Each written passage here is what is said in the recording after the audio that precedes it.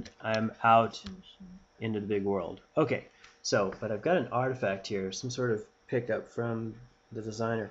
Now, I'm going to design the top part of this, so I need to draw walls again. Now,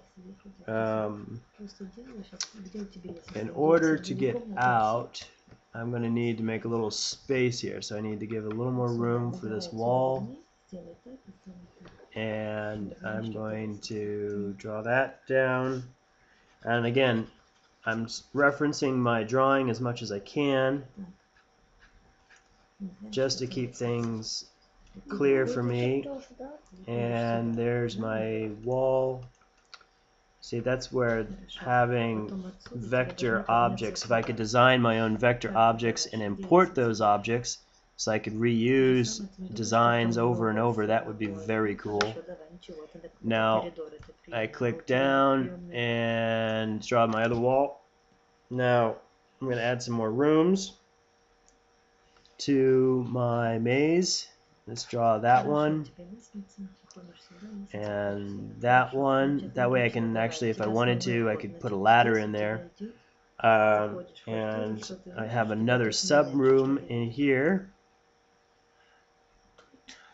I have another sub room in here. And I've got a room here. And a room there. And I'm going to add a couple more rooms here. Again, this would be a nice place to have like basic vector objects like squares, so I don't have to click, click, click to drag my walls. And I do it again. Here's another door. And I'm going to add my, got 1, 2, 3 in my design. I've got 1, 2, 3, 4 rooms. This is maybe not the most complex design, but it will be, I hope, interesting because I've got some design issues or design thoughts on the gameplay itself. So I've got my rooms. Now I need to add doors.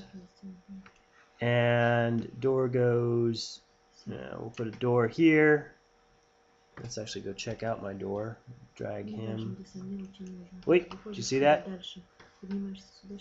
Oh, my game just disappeared. What happened? Did you see that? It looks like my game just disappeared. Make games.